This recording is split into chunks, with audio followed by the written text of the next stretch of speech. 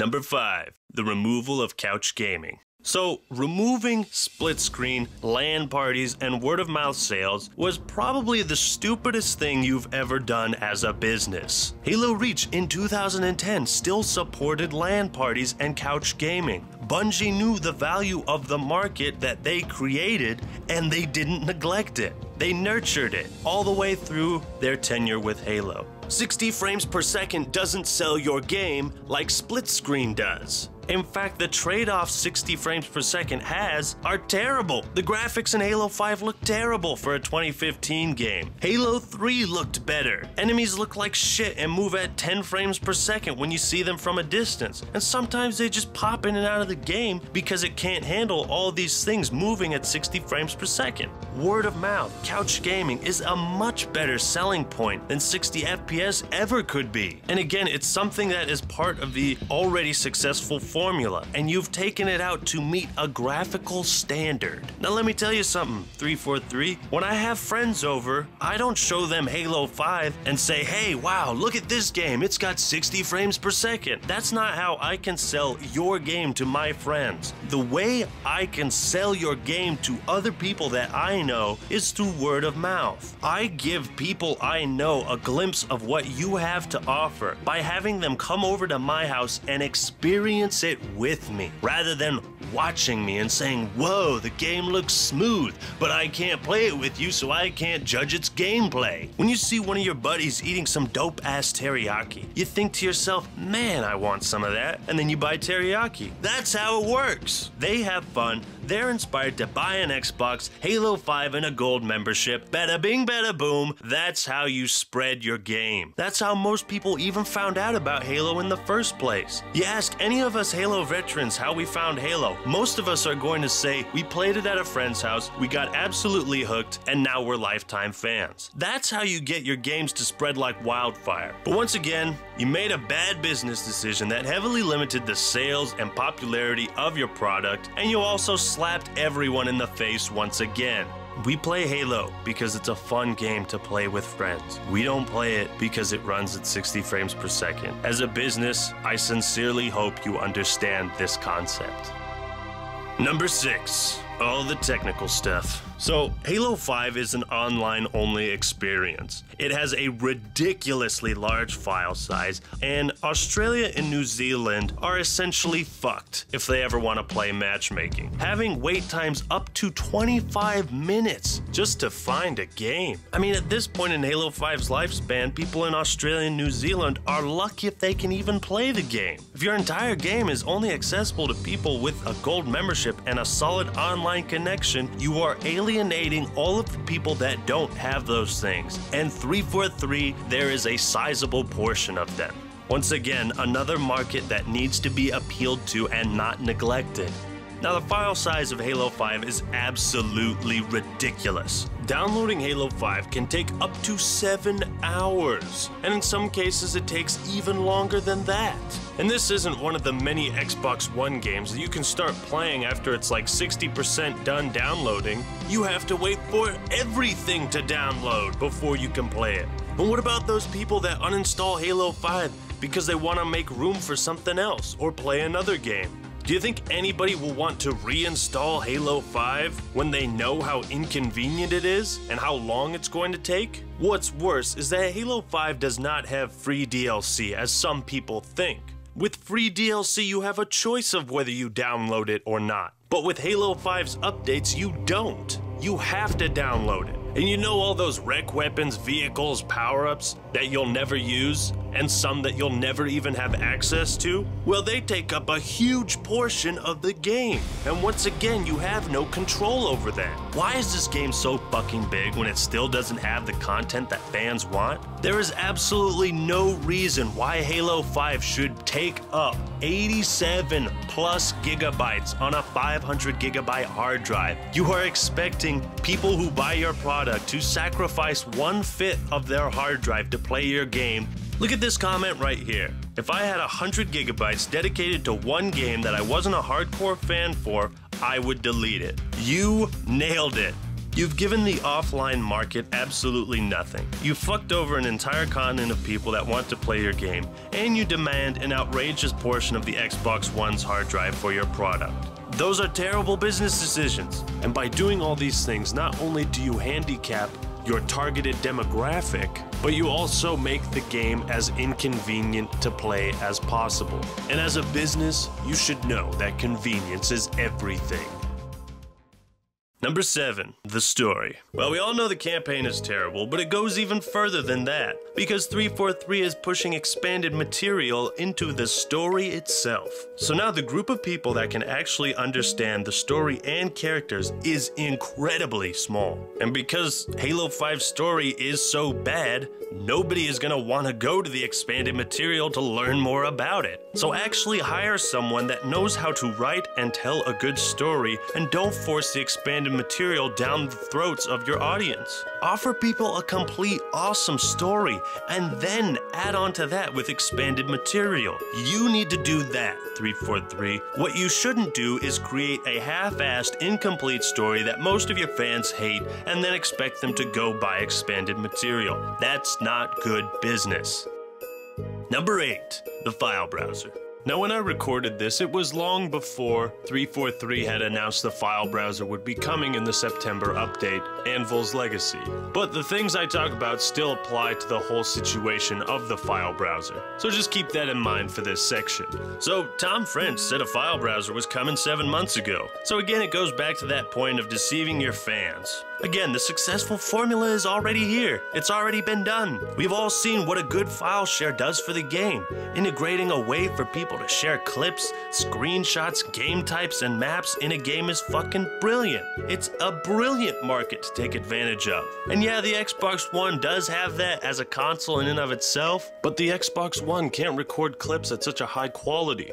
And the sort of file browser features that it kind of has is nowhere near as good as what Halo 3 and Reach had. Leaderboards, time trials, guys, all these things, looking up stats without having to leave to go to Halo Waypoint. Compress the files of your game better so you can afford to put more stuff into it. Then the features probably wouldn't break so much. Stimulate your community so that they have things to share, to talk about, so that they're encouraged to communicate with people in the same community. When you take the file browser out of the successful formula and try to sell it back to us 10 months later, you lose a lot.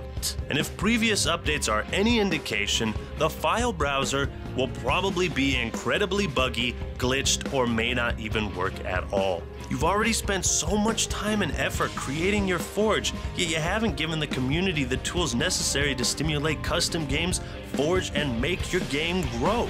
A file browser does nothing but good for the game. Oh yeah, there's a file browser on Halo Waypoint, but the point is it's not in the game. The game is what people play. People don't play Halo Waypoint. They play Halo 5. The file browser needs to be in Halo 5. Once again, you need to take advantage of the successful formula that was created over the course of a decade. If you're trying to maintain a healthy amount of players for your game, this is the type of market that you need to have on day one, and you need to stimulate it. Number 9. Who are you trying to appeal to? So 343. Every time you come out with a Halo game, you try to appeal to a brand new market instead of appealing to the market and fans that you have. Halo Duty 4 tried to steal Call of Duty's audience. This plan hilariously backfired when Black Ops 2 came out, and Halo Duty 4 lost half of its population on that day, never to return. Halo fans don't want Call of Duty, they want Halo. With Halo 5, you made it a T-rated game. You took out all the military aspects of it. Spartans no longer bleed. The Spartans act and look like Power Rangers. And there's no bad language. You basically made Halo 5 with the thought that you would appeal to children. Children? For the most part, your fan base is in their teens and above. Do you not know what product or game you are trying to sell? Now you make Halo 5 in an attempt to appeal to the movement-based FPS games, like the newer Call of Duties, Destiny, Titanfall. This type of genre is on the rise. But the thing is, you're not making a good Halo game. You're making a Halo game that is copying other games. A big point in business, and I'm sure most of you know this at 343, is that companies want to create lifelong supporters of their product. You get people when they're young, and they'll be spending their money on your product hopefully for the rest of their lives. What Bungie did with Halo cemented so many people like me to continue buying Halo merchandise, games, and supporting the franchise for the rest of their lives. In the span of about 4 years, you have almost undone everything that Bungie did to me as a loyal consumer. When I heard Halo 5 was not going to have split screen, I almost swore off the franchise for good and sold my Xbox One. I almost did that. The problem is, once again, you have all these veteran players that are incredibly upset with the direction of the franchise because you're trying to use Halo as a product to appeal to a new fan base, and you're leaving us in the dirt. The bottom line is your veteran fans, that group of people that spends the most money on your products, more money than anyone else, they're being pushed to the side and they're leaving the franchise for good. You had us, 343. You had us for life, lifelong supporters. Yet somehow you've managed to totally neglect that market as well. And it's no wonder your products are losing profits and players. Veteran fans want a file browser. They want playable elites. They want a classic playlist. They want good storytelling. They want couch gaming, LAN parties. They want all of these things that you have failed to bring them. As a result, you lose the most dedicated, spendthrifty market that supports your product.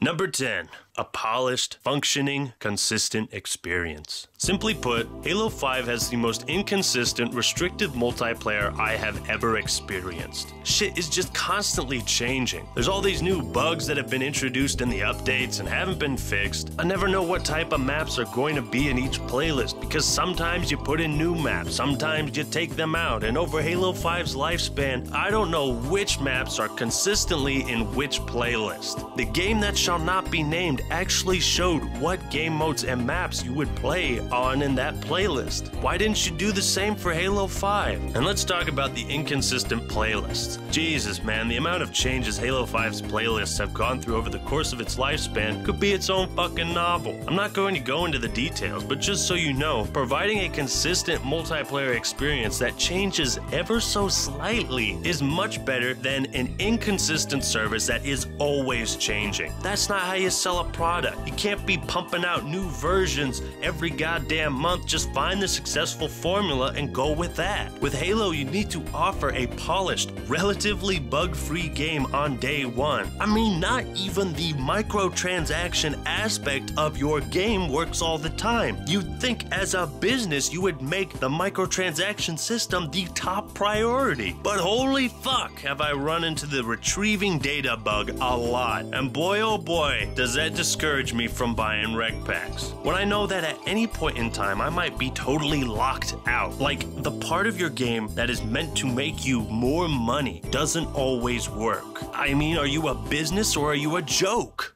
All in all, you, 343 Industries, had the insane benefit of inheriting a wildly successful, popular market and product. You also inherited the formula for success. Yet in your tenure as creators of the Halo games, you have been doing what seems like everything in your power to make Halo as unsuccessful as possible. You have left dozens of successful markets in the dust. You have failed to take advantage of nearly all the aspects that made Halo popular and profitable in the first place. You have done so while at the same time telling us the game will be better and congratulating yourselves for putting Infection in the game 7 months late. Because of the poor business practices that I highlighted in this video, and keep in mind I didn't talk about all of them, you are losing out on an insane amount of money, players, profits, and success. If you really are a company that is trying to make and sell a successful product, by now you would have figured things out. I just wonder how long Microsoft is going to let you continually run their flagship series into the ground before they actually do something about it. And I hope you understand that as a business, you could be making so much more money and creating a much better experience for your fans